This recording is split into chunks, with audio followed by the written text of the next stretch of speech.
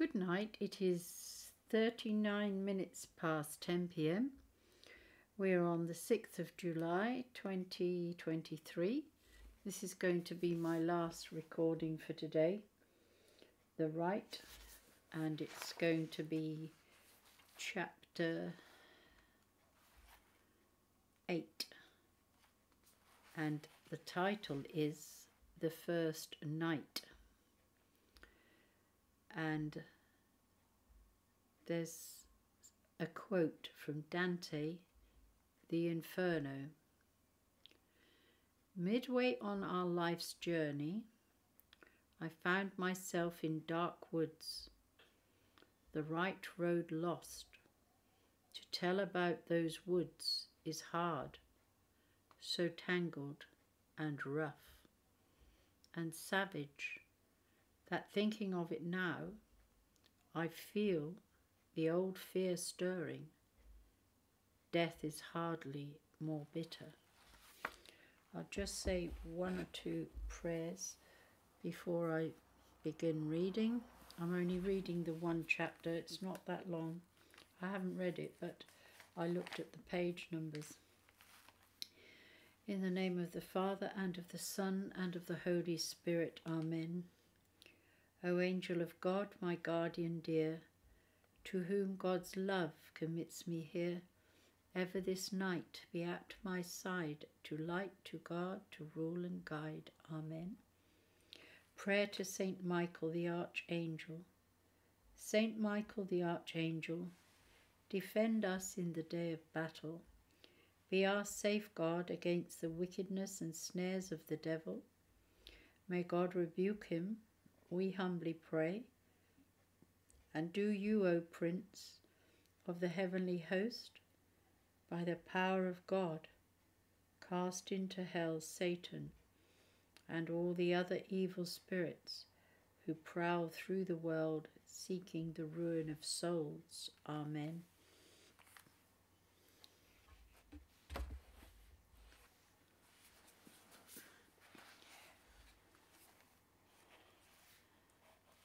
The title of chapter 8 is The First Night. For the remainder of the afternoon, Father Gary could not stop wondering what he might see at San Lorenzo the following day, because Father Carmine had given no indication of what to expect. He pictured the worst. Images, like Father Daniel's experience of the woman's jaw unhinging and moving over to the side of her face. All he had to go on was an audio clip he had listened to on Father Daniel's MP3 player, a recording of Father Daniel confronting a woman who had interrupted Mass by shouting at the congregation. Thinking the woman might be possessed, he had taken her and her companion into a side room to try to calm the woman down. At that point he turned on his recorder. To Father Gary, the voice on the audio clip sounded nothing like a woman's. Deep, raspy, guttural. A cornered animal came to mind.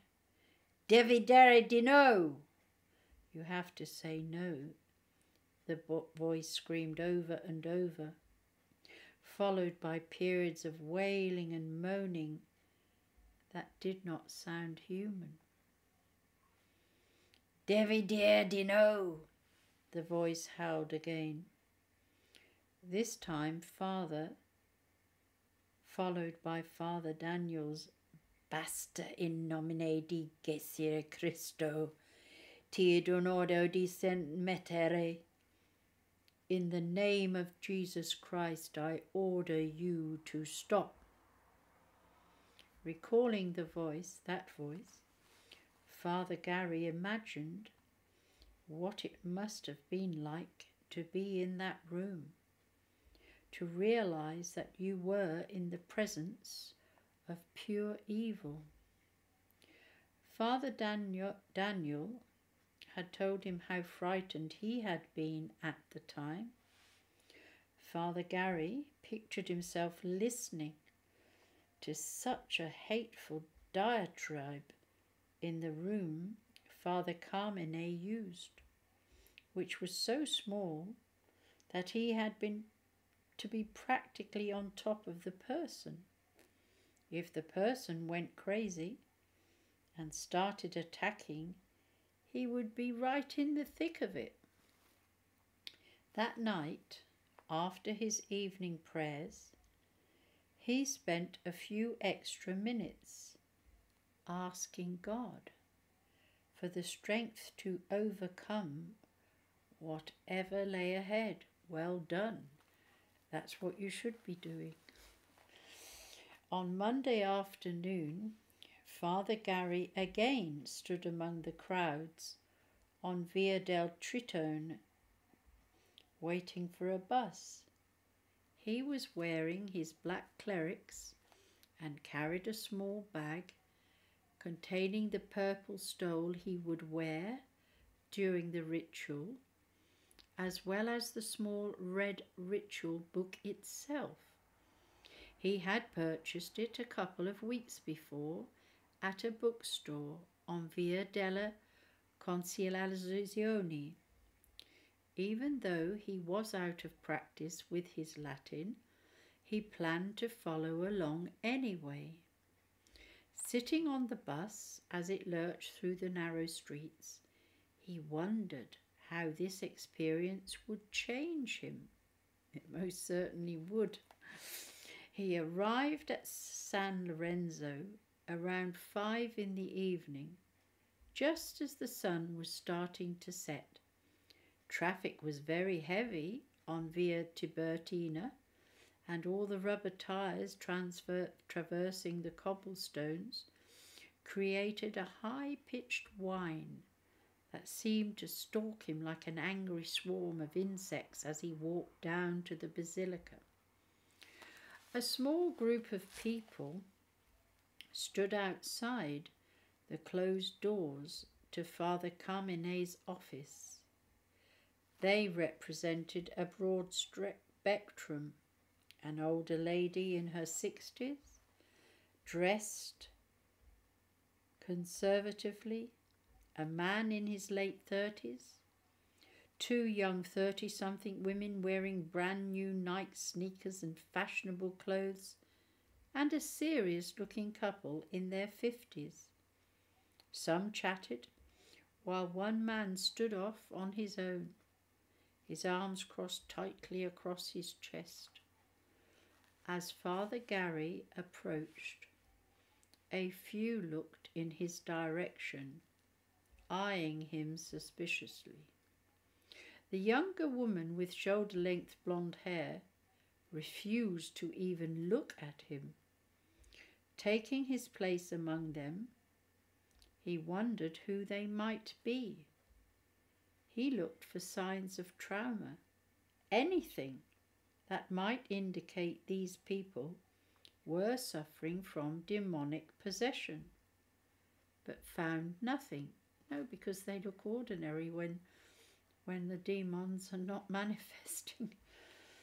He knew from Father Daniel that exorcists sometimes did simple blessings. Perhaps the more serious cases had not arrived yet. Remember the old saying, you can't judge a book by its cover.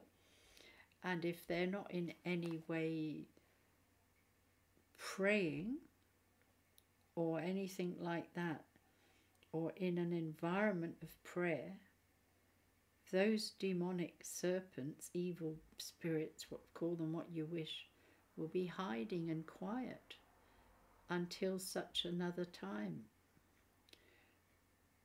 It's very different. People don't understand. because the person is still the same person. It's just that something, they're not in control of it. A few minutes later, the door swung inward to reveal Father Carmine, who barely gave the group a glance before shuffling back inside.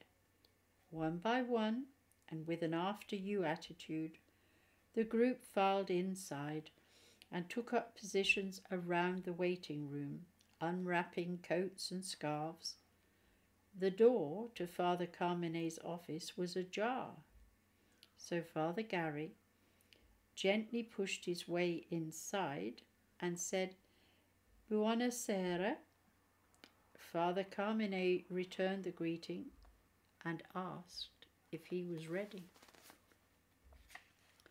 While he watched, "Si," Father Gary replied. "Good," Father Carmine said.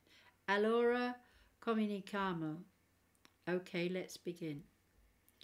Father Gary took off his coat, slipped on his purple stole, then entered the small room off the office, which contained a wooden end table near the door and 4 metal chairs, 2 against one wall and 2 shoved into the corner.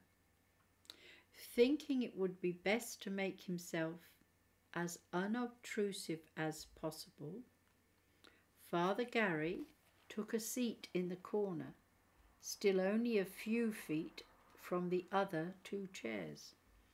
The room, which seemed even smaller from the inside, was an odd setting for an exorcism. Like most European rooms, it had a very high ceiling. Well, that was helpful for anyone who's claustrophobic. The upper walls were crisscrossed by exposed pipe, while the lower walls were covered by a fake wood panelling about 6 feet high. Each wall held some form of sacred image. A framed picture of Padre Pio, oh how nice, along with a hand-woven rug depicting Mary and the baby Jesus on one wall, a purple stole belonging to Father Candido, encased in glass on another wall, and a black and white picture of Christ crowned with thorns directly above the 2 empty chairs. To his immediate right, the room's only window, which he could reach if he were to stand on his tiptoes, was latched shut. From his seat, he could just make out the contents of a little wooden box resting on the end of the table near the door, a picture of St. Francis, a rosary, various medallions, a roll of paper towels, a wooden crucifix, and a squeezy bottle of holy water, essentially the tools of Father Carmine's trade. As he waited, Father Gary glanced at the 2 empty chairs against the wall. Just above their backs, a patch of wood panelling was rubbed and scraped raw, as if someone or something had clawed it. Seconds later, Father Carmine, now wearing a thin, wrinkled purple stole, entered the room, carrying a plastic shopping bag that he hung on the back of the door handle. Satisfied that everything was ready, he ducked out to the waiting room. Father Gary eyed the bag, wondering why they would need it. Well, for sickness, or worse. A few seconds later, Father Carmine returned with a man in his late 30s who wore a V-necked sweater and collared shirt. Father Gary could tell the man was unnerved by his presence, so he tried to put him at ease. "Hello," he said, holding out his hand. "Mi chiamo Don Gary Thomas. Vengo dalla California." The man smiled as he shook Father Gary's hand. "Oh, California! Un plaisir. It's a pleasure to meet you." The man sat down, and Father Carmine stood directly in front of him. Father Gary, perplexed by the man's cordiality, took his seat and opened the ritual book. "In nomine Patri et Filii et Spiritus Sancti," in the name of the Father and of the Son and of the Holy Spirit, Father Carmine said as he blessed the man with a few drops of holy water from the squeezy bottle. Following this, he placed his hand on the man's head and began praying the deprecatory prayer of the ritual from memory, skipping a good chunk of the book that Father Gary had opened on his lap. "Deus humani generis conditor atque defensor." God, creator and defender of the human race, Father Carmine began. "Look down on this your servant, whom you formed in your own image, and now call to be a partaker in your glory." Father Carmine spoke with an even, almost soft tone, the Latin blending in to a shushing sound. Occasionally, as he prayed, he would turn to Father Gary and point to a spot in the ritual. Father Gary tried his best to follow along, although he was distracted by trying to gauge the man's reaction. He should have kept praying, even silently. Initially, the man sat perfectly still, his eyes clenched tight, as Father Carmine recited the prayers. After a few minutes, however, he began to cough. At first, just a bit.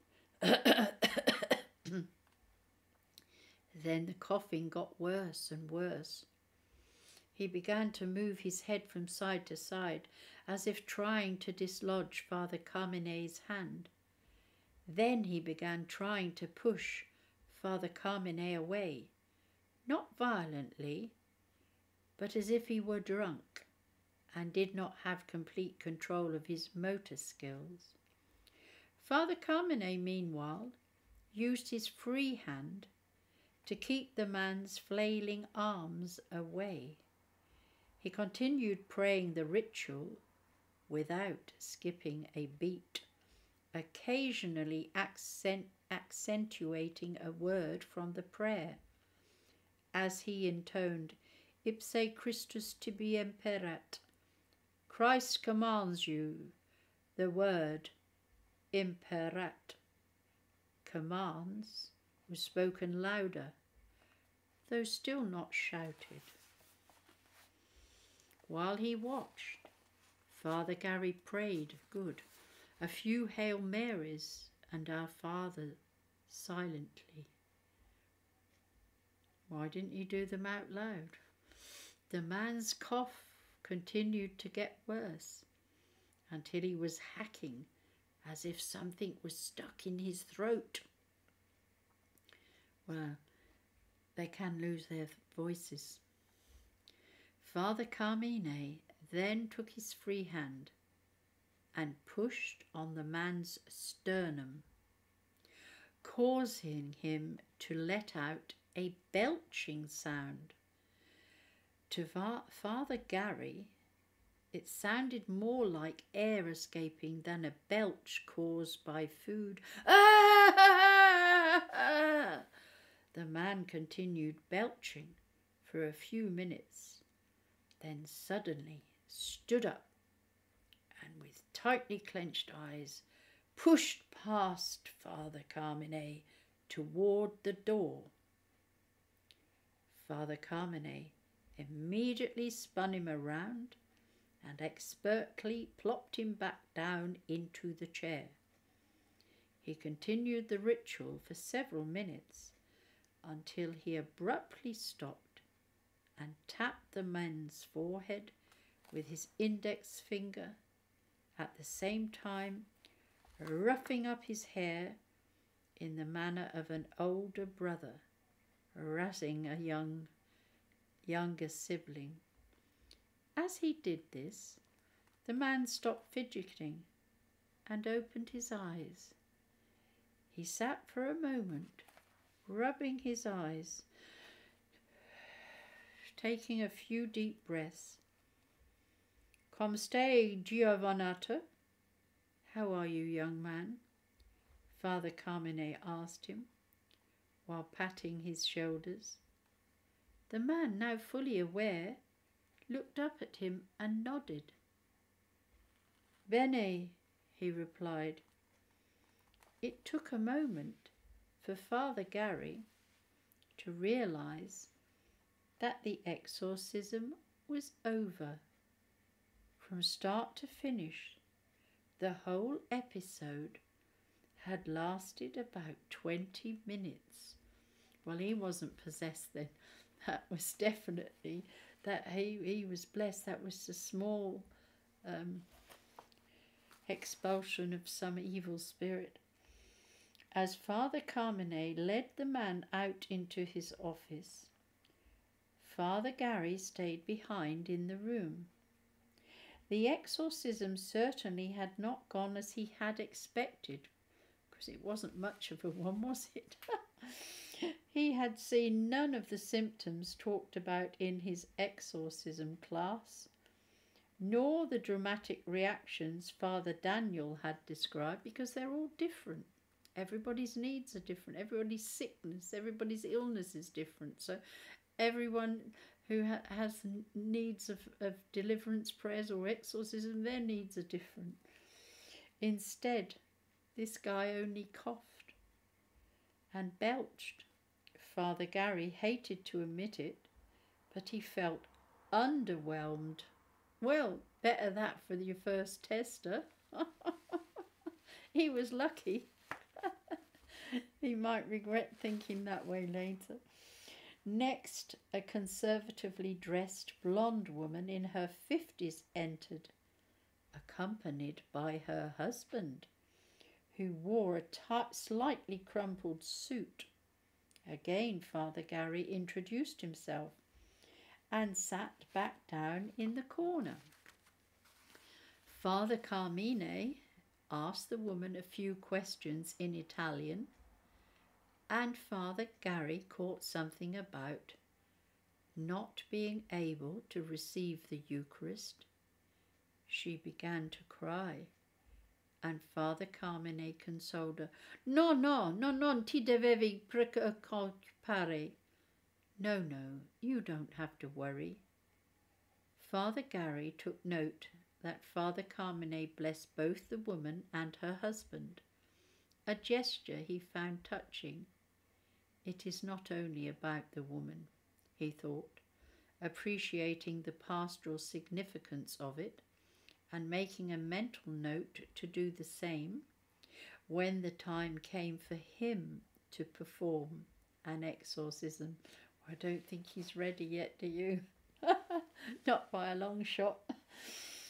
As before, Father Carmine invoked the Holy Spirit by putting his hand on the woman's head and then skipped straight through the ritual to the exorcism prayers. This time, the woman went completely rigid and did not move a muscle. Midway through the exorcism, the phone rang in Father Carmine's office, and to Father Gary's surprise, Father Carmine interrupted the exorcism to walk out and answer it. As he did so, the woman remained where she was, though the rigidity seemed to leave her. She seemed unfazed that Father Carmenet had taken a call, while Father Gary wondered whether his mentor was taking the woman's situation seriously. After a few minutes, Father Carmenet came back in, picking up where he left off. Once he resumed the prayers, the woman immediately went rigid again. The exorcism continued for another 15 minutes. Afterward, Father Carmenet blessed a 6-pack of bottled water that the couple had brought, waving his hand in the sign of the cross as they walked out. Father Carmenet, perhaps sensing Father Gary's confusion, felt compelled to explain. "Lei posseduta da un demone muto," he said, struggling to find the right word in English. "Cannot speak," so it was dumb. It was a dumb spirit. He said, "A very powerful demon." "A mute demon?" Father Gary asked, and Father Carmenet nodded. Father Gary had heard about mute demons, well, from Jesus himself. Through the course, Father Daniel had weighed in on them too. He wondered, though, how an exorcist could tell whether a person was really possessed by such a demon. Before he had time to question Father Carmenet further, the Capuchin was ushering in a couple in their 40s.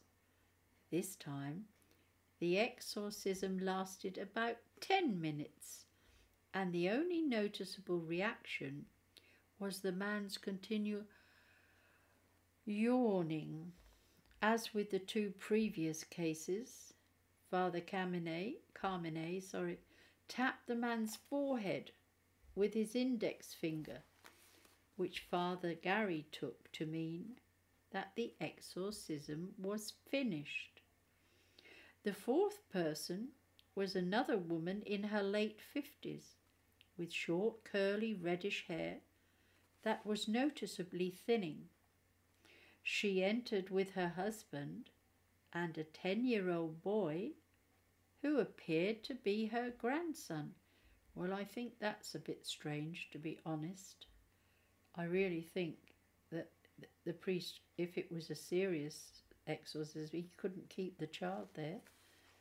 That bit I don't understand at all, unless he's only discerning what is wrong. But he can always bind it. 10-year-old boy who appeared to be her grandson. They all sat, and Father Carmenet began bantering with the boy. Oh, maybe he's the one with the trouble. Asking about school and reminding him to behave. Father Gary could tell that Father Carmenet had become almost like a parish priest, checking in with people, listening to their problems. After a few minutes, Father Carmenet blessed the family, sprinkling them with holy water, and then the boy and the husband left. Alone with the woman, Father Carmenet asked her how she was doing. "The headaches," she answered in Italian, holding her head. Her voice became choked, and she dabbed at tears with a handkerchief. "Terrible, terrible," she said. Father Carmenet nodded.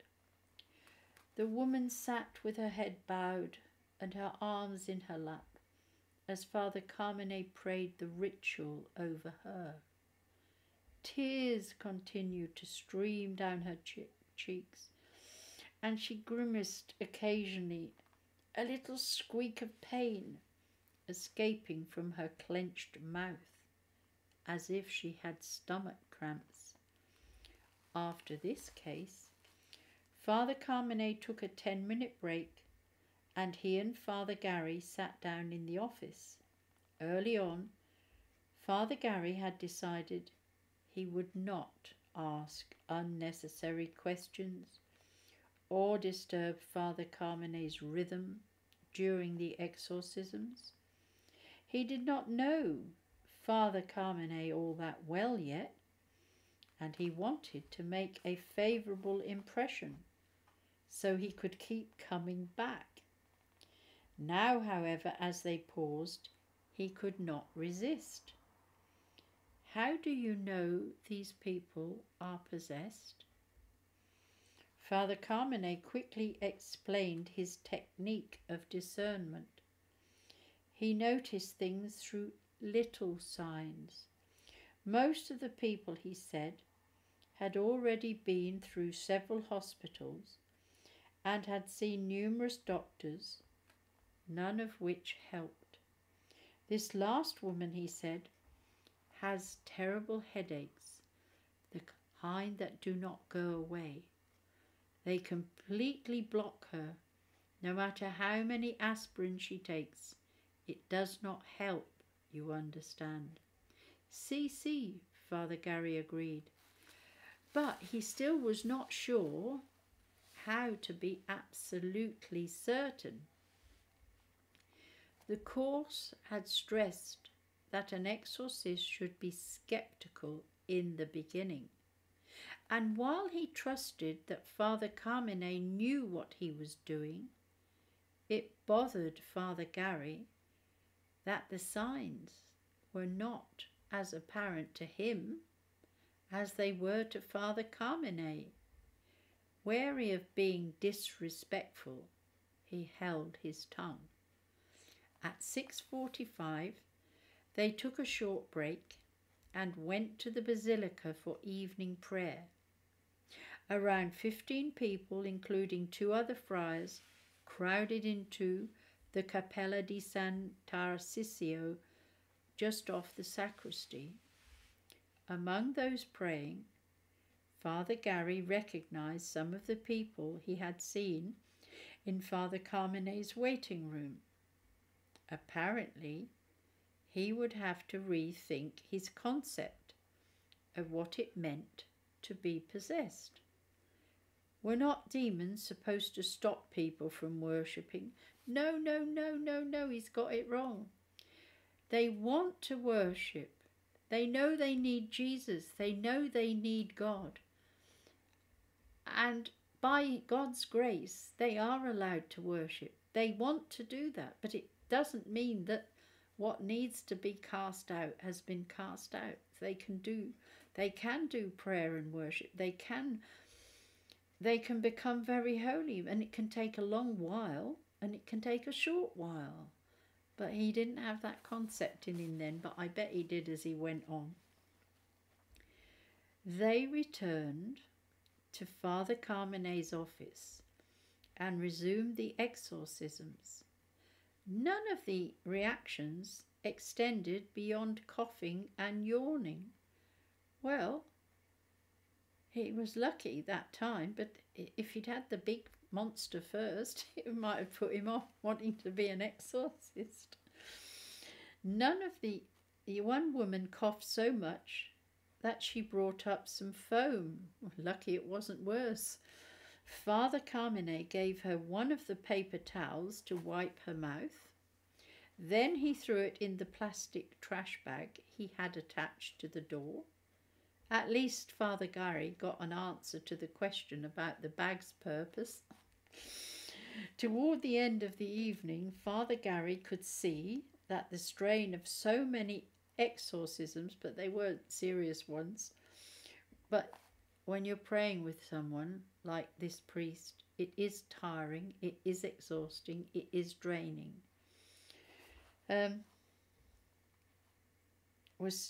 Father Gary could see that the strain of so many exorcisms was starting to affect Father Carmine, drenched and aching from being on his feet, because they're on their feet all that time praying for hours.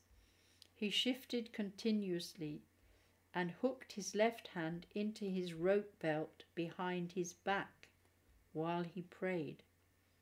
Father Gary knew he must be exhausted.